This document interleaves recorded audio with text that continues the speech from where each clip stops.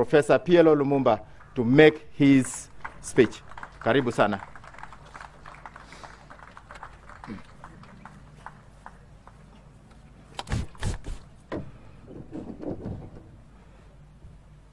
Thank you very much. As is typical from profiles obtained from the Google, a few mistakes have been made.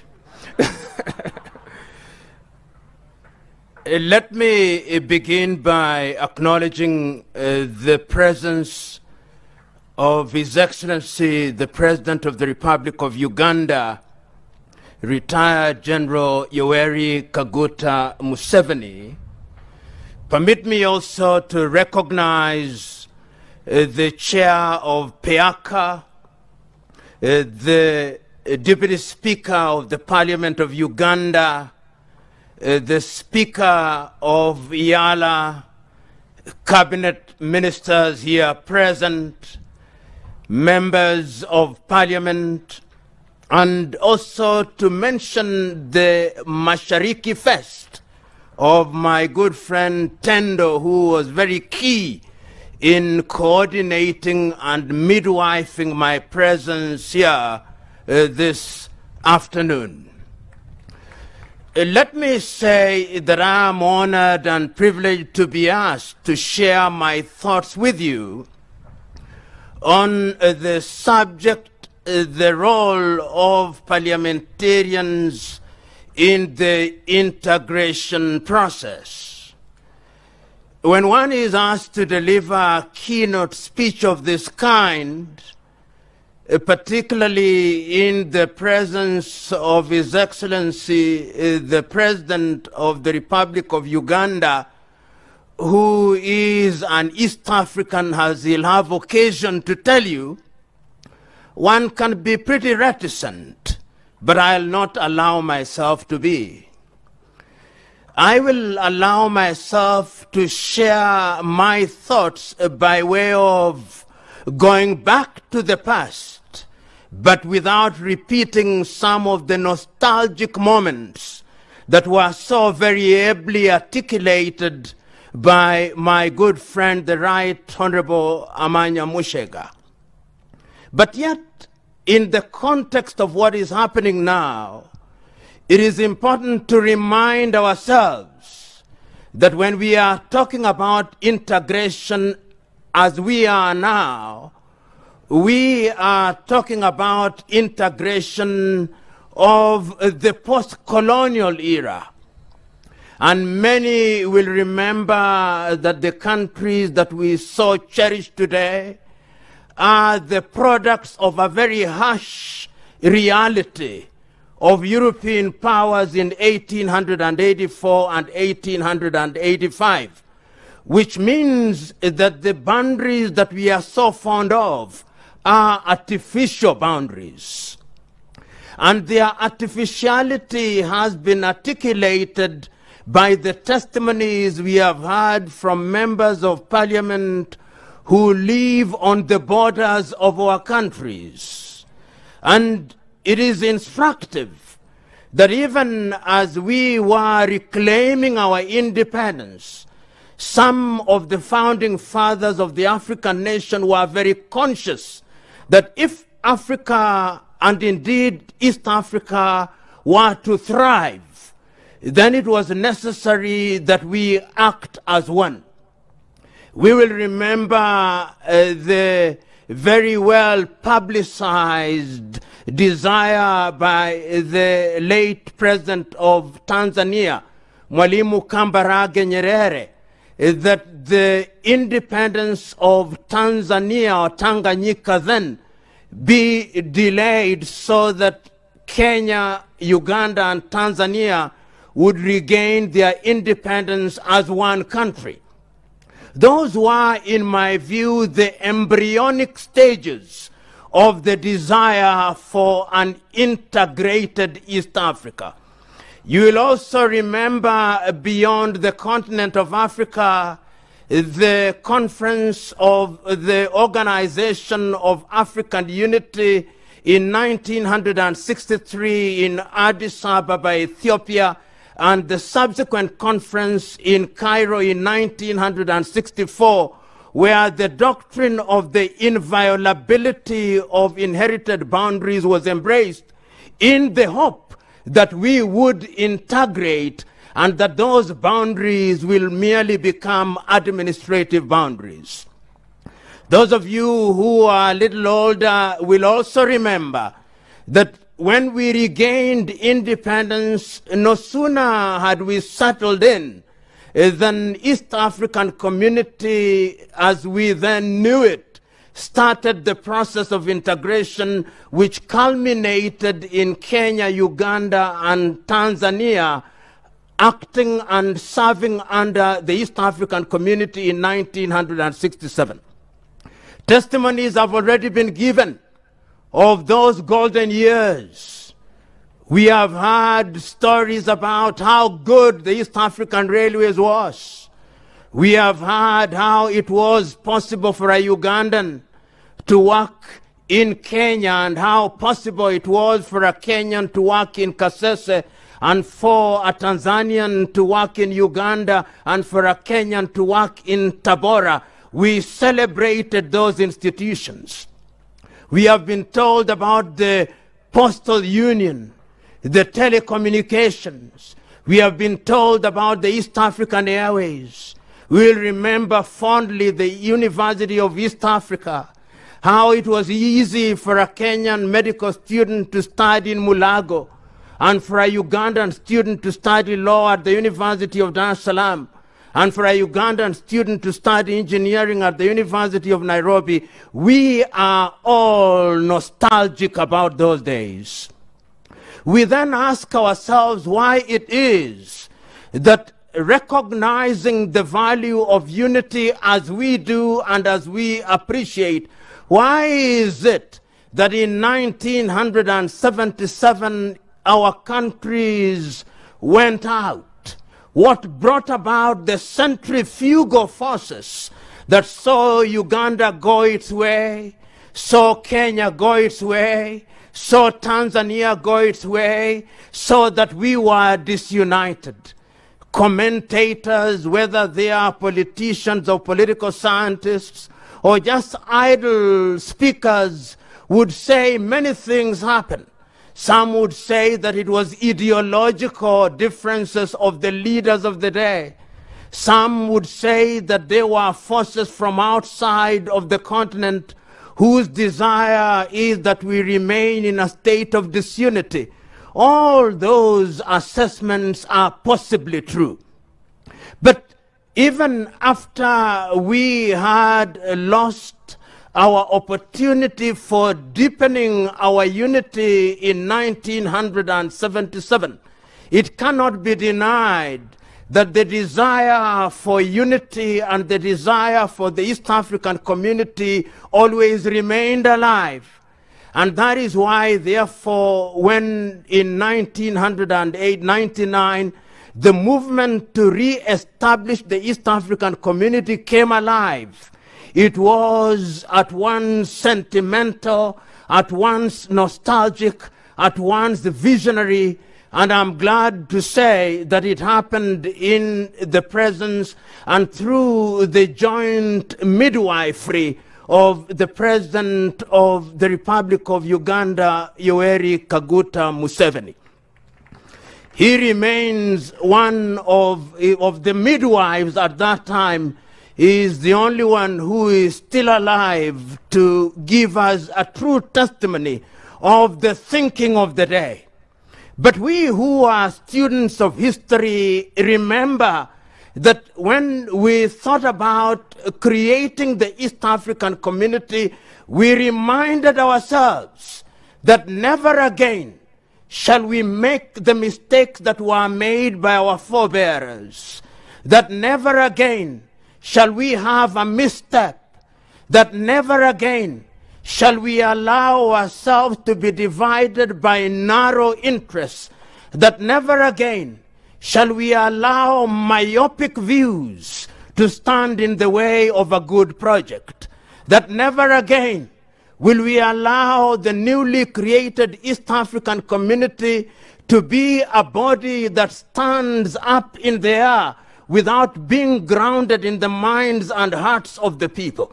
And it is in my understanding that the treaty under whose aegis the East African community is now rested is designed to ensure that the people of East African community is indeed located not only in the hearts but in the minds of the people of East Africa.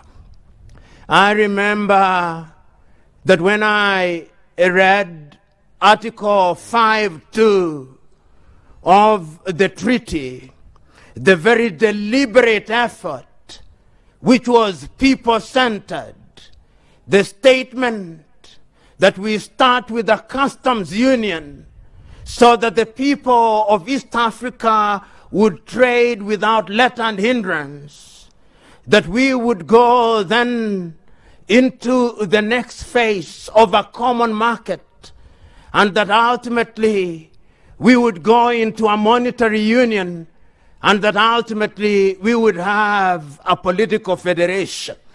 Those are sometimes described by the romanticists as the four pillars upon which East African community stands.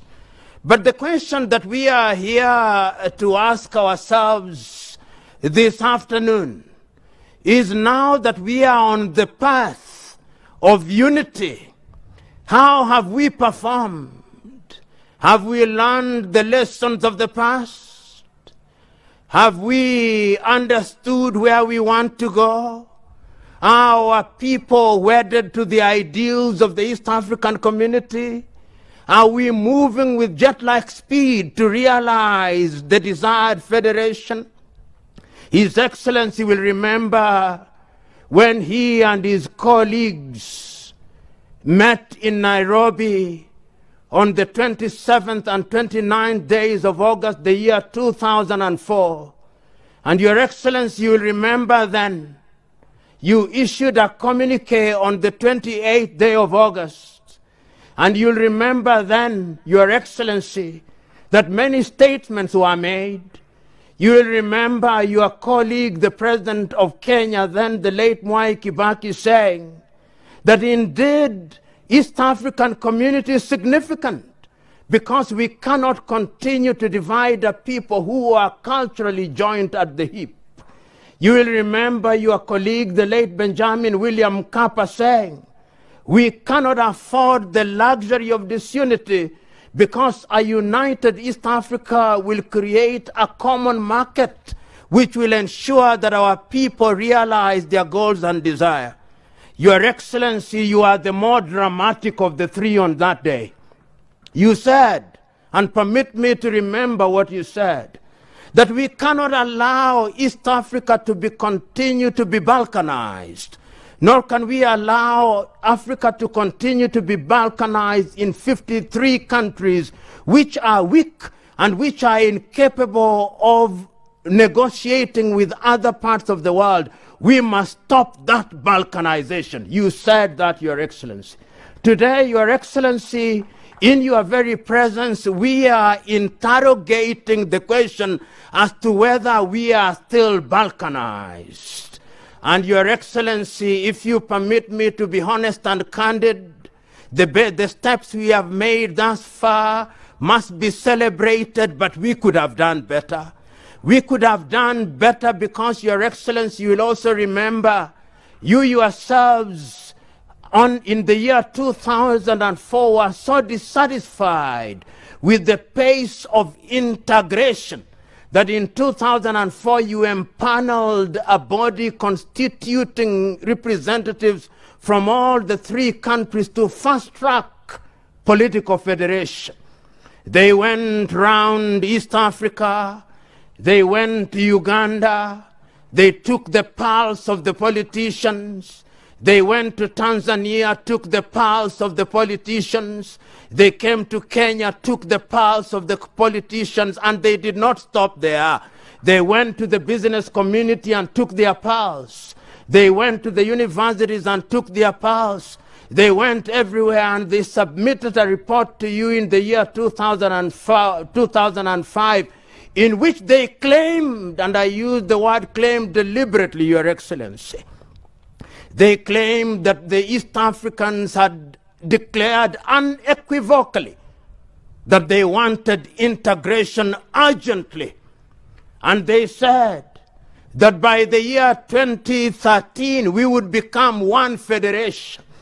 They said that by the year 2013 we would have one East African president. They said that we would have one currency. They said good things. But the reality, which is a sad reality, is that we are nowhere near realizing those goals. Which then begs the question, what can we therefore do? Because it is true that our diagnosis of our problem is right.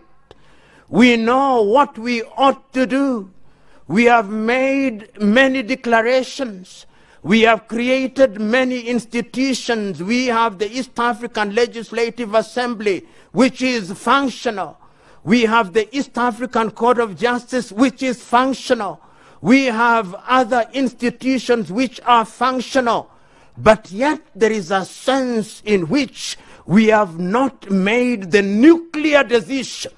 And let me be understood to mean, when I say the nuclear decision, the decision that will change the matters in such a fundamental way that the farmer sitting in Gulu, when he is asked about East Africa, he or she can relate to it.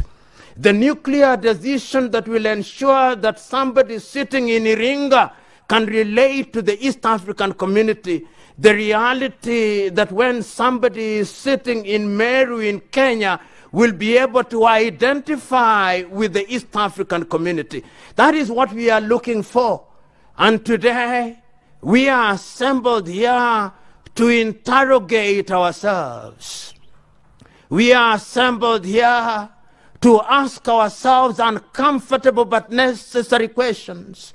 We are assembled here to ask ourselves what then it is that we can do to move the agenda forward, and to move the agenda forward in a manner that is conscious of the fact that if we don't expedite the process of federation, the process of unification, then we will become sitting ducks for those whose diabolical intentions and scheme not only require but demand that we remain in our state of disunity. Your Excellency, you will remember several years ago, you said, when we were talking about East African community, and you are talking about the insignificance of our small markets. If my memory serves me well, and it normally does, Your Excellency, you asked, why should Kenya say that it has a big economy? Bigger than what? Why should Tanzania say that it has an even slightly bigger economy than Uganda, and Uganda say that it has a bigger economy than Sudan? Your Excellency then said, that is an exercise in futility. It is three dwarfs trying to argue which one is taller than the other. They are all dwarfs, even if one is taller than the other. I'm submitting to Your Excellency that we cannot continue to be dwarfs. If we are dwarfs, the growth hormone, the steroid that will make us grow taller is federation. And I'm submitting that we have the intellectual wherewithal, because we remember that a federated East African community will be a building block for a federated Africa. And I am aware that we have now expanded. The Democratic Republic of Congo is now with us. I'm aware that South Sudan is now with us.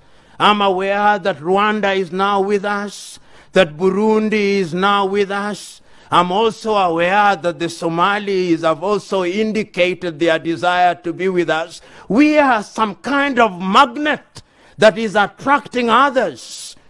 But before we consolidate, what then is it that we can do? Because, Your Excellency and honorable members here present, we must remember that as we are talking about Federation of East Africa, there is no shortage of individuals out there who would not want us to unite. If you did not know, but I suspect you do, there is a new scramble for Africa. That scramble for Africa requires and demands that Uganda remains alone, that Tanzania remains alone, that Kenya remains alone. The only way in which we can immunize ourselves against the diabolical machinations of the new scramblers for Africa is our unity.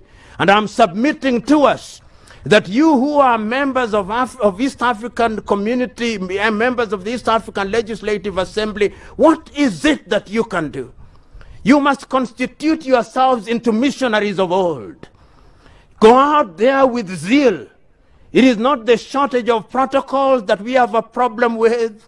It is not the lack of clarity of treaties that we have a problem with. It is our commitment, it is our desire to go out into our villages and hamlets and to ensure that we have men and women who, when they go to Arusha, they are missionary, they have the missionary zeal, and they are talking about East Africa. I now know that in the interim period, IALA members are elected by respective parliaments. I look forward to the day when that will be a thing of the past and you shall be elected by universal suffrage. I look forward to that day because it is only in those days that we'll then be able to animate the people of East Africa so that they are better able to appreciate that there is an agenda in Arusha which must be undertaken. I look forward to that day. I look forward to the day in parliamentarians in the respective countries when what happens in Arusha is much more important than what happens in Kampala. You know, sometimes we protect very little things. I remember an old story. Many times when we are told you want 100% of a rabbit, you think 100% of a rabbit is bigger than 10% of an elephant. I'm urging you to go for 10% of the elephant, that East African Federation. Because it is only in that way that we will be able to change this continent.